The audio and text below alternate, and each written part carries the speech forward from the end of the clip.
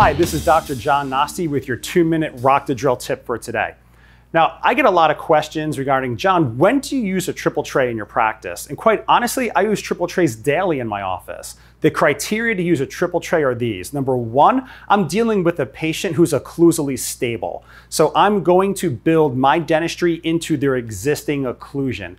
That means to me, I'm doing something less than 3 units of indirect dentistry. If I'm doing a single or 2 crowns that are next to one another, I will use a triple tray all day long. There's some criteria though regarding that triple tray that I feel is important. Number one, it's using a triple tray that is rigid enough that if my patient bites into it, they're either gonna deflect off of it, they're not gonna be able to warp the impression tray, because typical plastic triple tray impressions or trays, when they bite into the tray flexes a little bit, then you're taking the impression, you don't know it, and then when they open, the tray flexes back, and now your impression's distorted.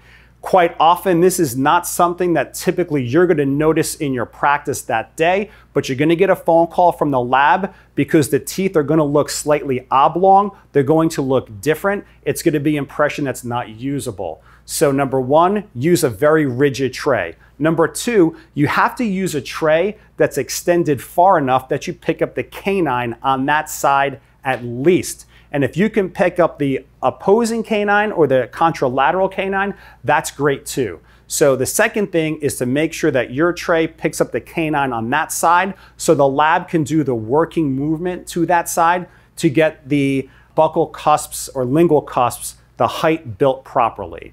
So that's Dr. John teaching you your tip of when and how to use a triple tray.